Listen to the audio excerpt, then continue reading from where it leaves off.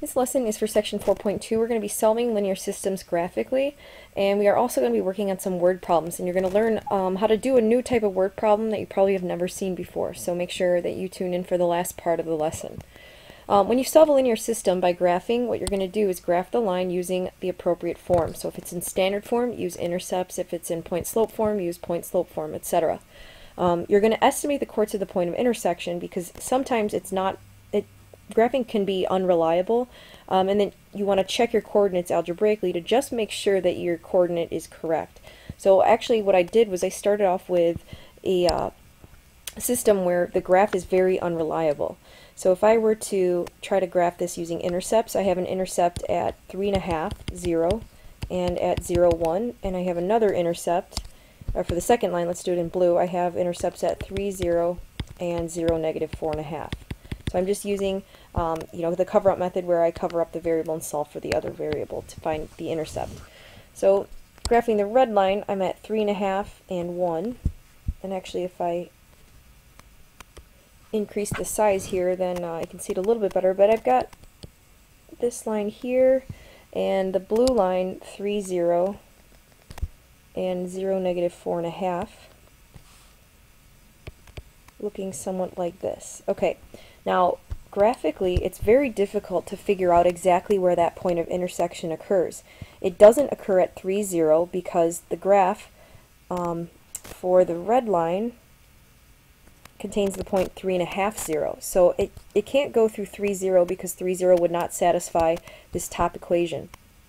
So in this case, for this type of problem, you have to check your solution algebraically. Now I'm going to check that algebraically with you and actually work out a lot of the solution myself, just so that you can see what my method would be when I get this nasty fraction that actually occurs here at that intersection. Okay, so as you can see, I actually used elimination here. The first thing I did was I tried to eliminate the y's, the x's. So I multiplied by negative 3 on the top and 2 on the bottom. And then my resulting equation after I added them together ended up being negative 25y equals negative 3. Now this produced a really ugly fraction, and rather than plugging that value back into the original and solving for the x, I thought, you know what, it might be just easier for me to resolve the system and eliminate the y variables. So this could be a way for you to also solve a little bit quicker by actually solving the system a second time, but this time eliminating the y's. So I multiplied by 2 and then 7 to get these two equations here, and then when I added those up and I eliminated the y's, I'm left with 25x equals 77 and x equals 77 over 25. So the coordinate, that point here, which would be basically impossible for us to try to estimate unless we were to graphically get one of those numbers, and really, I guess you would have to almost use your calculator to figure out what that point of intersection is, but you get the point, 77, 25, 3, 25. So this is the coordinate, which would have basically been impossible to try to just estimate it from, a sketch that you would graph by hand. Now, I would like you guys to try 2 and 3 using the appropriate method, and pause the video, and then we'll talk about the solution and what you're going to get and how to write your solution here. Okay, in problem number 2, what I did is I graphed the top line in blue, and I started at the coordinate 7, negative 3, or negative 7, 3, I'm sorry, and then I graphed the slope from there. So I got this blue line. When I graph the red line and I graph the points 5, 0, and 0, 3, because those are the intercepts, I end up with this red line. And I notice that these lines are actually parallel to one another. These are never going to cross because consistently the slope between them is going to stay the same. So here I would write out no solution and explain why, because there are parallel lines. Now in problem number 3, when I graphed the blue line, I start at the point negative 6, negative 5. So here, and then I went up 1 and to the right 2, and I got this blue line here, and then when I graphed the red line underneath it, I ended up with the exact same line. So this would be infinite solutions. So I write all points, or I could even write infinite points on the line. And that particular line in standard form was 4x minus 8y equals 16. So this is what I write now. Instead of just writing no solution or infinite, with an infinite symbol, you're going to write out this explanation here. Okay, now moving on to the word problems. These are system application problems. Now these are notoriously difficult sometimes for students to do because they don't really read the question very carefully. So the first thing you want to do is to always define your variables, because I think that makes it a little bit easier for you once you start to see a pattern, okay? So we're going to find the value of the sum of two numbers if their sum is 2 and their difference is 4. So it says to find the value of the sum of two numbers. So the sum of two numbers could be any two numbers. So I'm going to let x equal one number and y equal the other number. Now I'm going to use the information that they tell me. They said that the sum is 2 of these two numbers, so that would mean that x plus y should equal 2. They also tell me that the difference is 4, so I'm going to set up x minus y equal to 4, because this is what the difference is.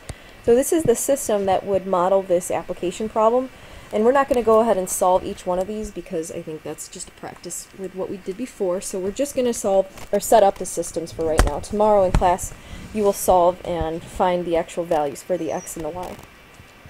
In problem 5, it says that the school that Stephen goes to is selling tickets to a choral performance. On the first day of ticket sales, the school sold 3 senior citizen tickets and 1 child ticket for a total of $38. The school took in $52 on the next day by selling 3 senior citizen tickets and then 2 child tickets. We're supposed to find the price of a senior citizen ticket and the price of a child ticket. So right away they actually define the variables for us. I just want to make it more explicit here by saying let's let x equal the price of a senior ticket, because that's what I'm trying to find.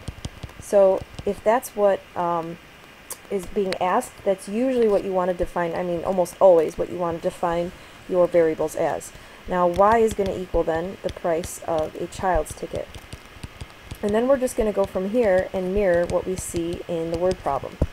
So it says that they sold 3 senior citizen tickets. Now if you sell 3 senior citizen tickets, then you're going to multiply that by the price to figure out how much they actually brought in. So 3x represents I sold 3 senior citizen tickets at x price.